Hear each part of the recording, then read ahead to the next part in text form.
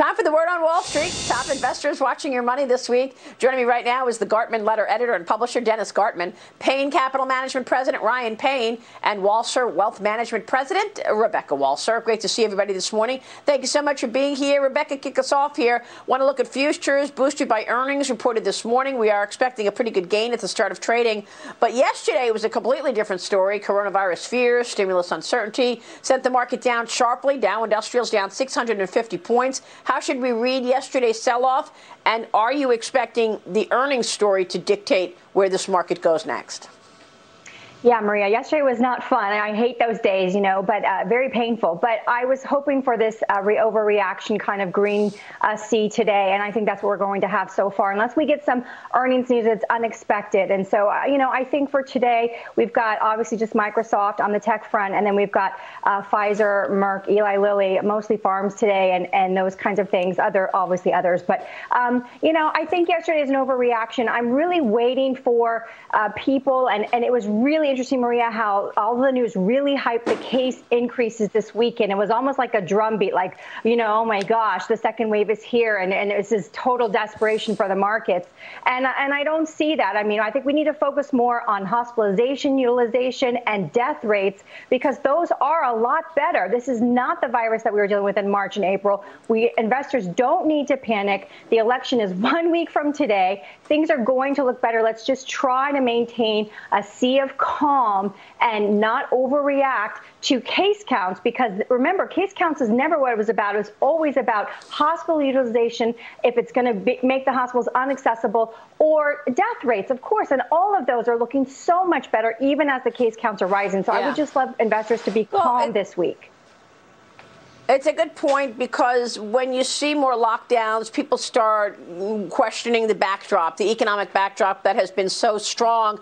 And housing has been one of those strong points, Dennis. But yesterday, we saw news that September home sales missed expectations, down 3.5% month over month. Are we looking at the housing market getting fatigued here? This has been the leading area of strength in the broader economy. What's the impact here, Dennis?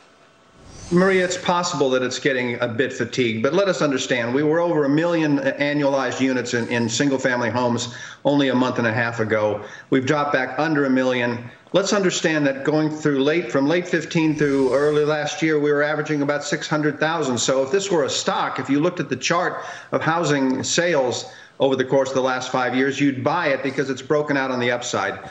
Also, remember, these are very small polls that are taken. This number is prone to enormous revisions from 1 month to the next. The fact that we're at or very near 1 million annualized units for single-family home sales is really quite astonishing to me. It's a very, very strong signal for the economy.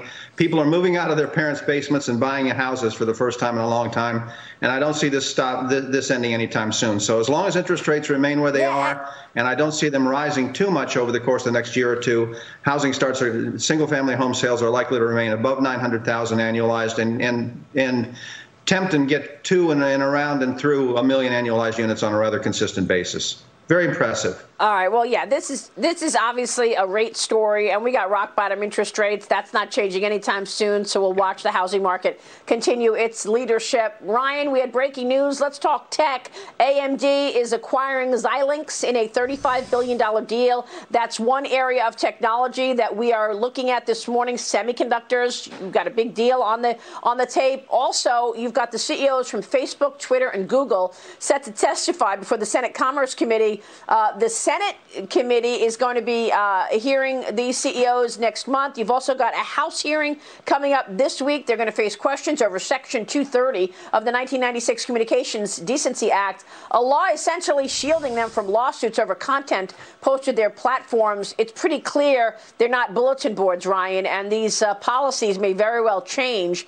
Do you want to still own these stocks if they lose that liability protection?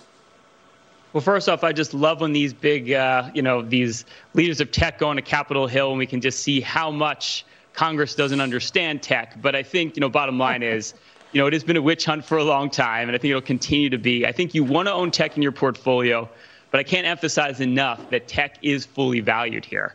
At this point, the tech sector trades at like 30 times forward earnings.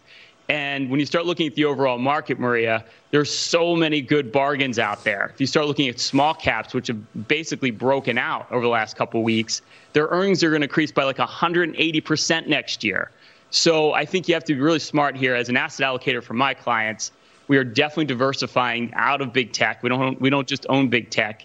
And I think that's the smart move here, because at some point here, that music's going to stop. Yeah, but would you buy any of these stocks, or do you want to hold? Would you want to sell those stocks if they lose that immunity? No, I don't think you sell those stocks here, because I think at the end of the day, look, their growth potential is still phenomenal here.